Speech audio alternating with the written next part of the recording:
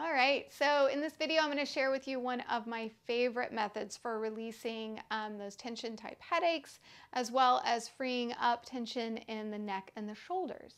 So for this, we're going to be working with a muscle called your sternocleidomastoid. We're just going to call it your SEM from now on because that's a mouthful.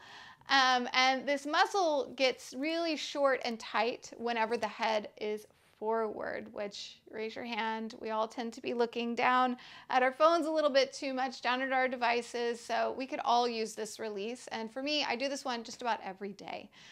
It's quick, it's super effective, and very safe.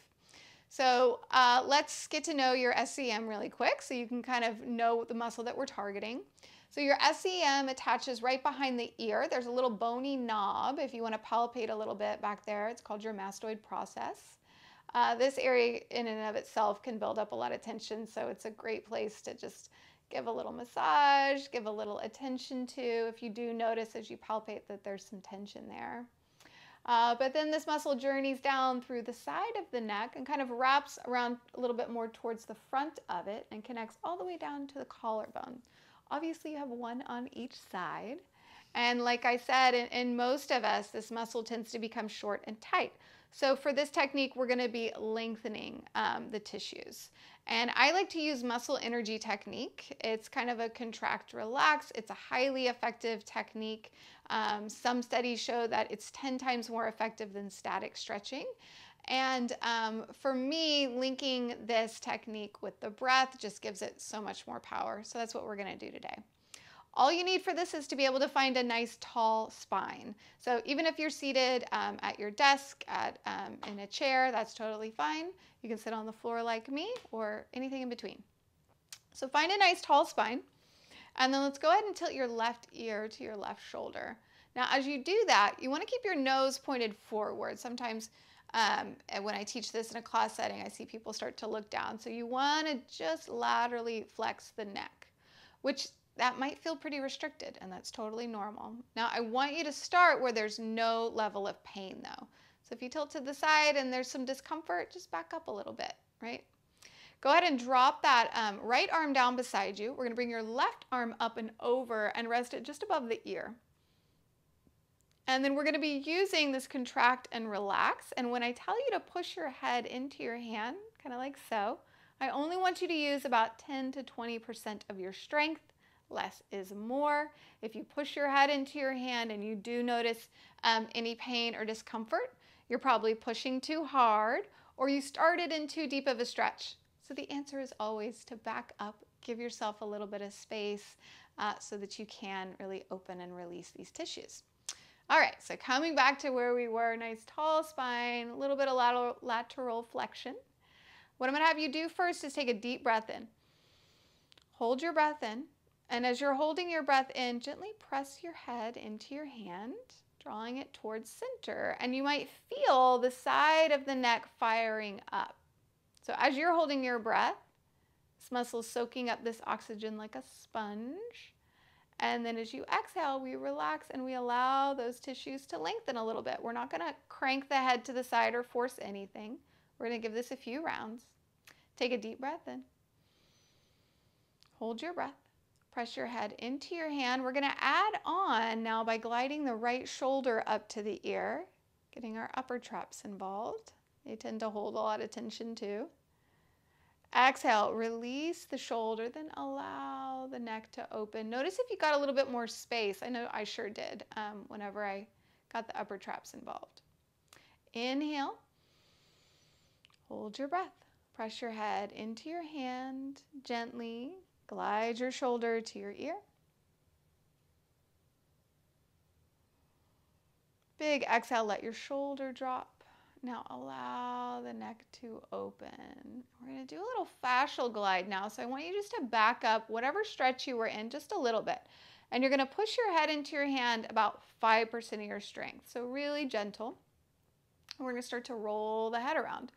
So drop the chin in towards the chest as you pull the belly back, round the spine a little bit, rolling the ear towards the shoulder, then let the head drop back a little bit and over to the other shoulder.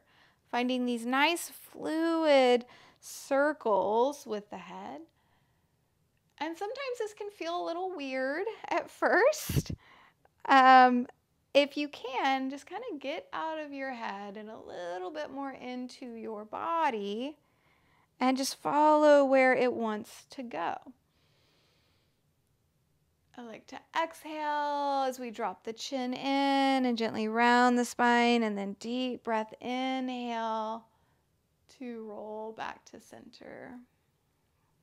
Good. Slowly make your way all the way back. Get your head on straight again. And then release your arm down beside you. Now just take a moment to pause.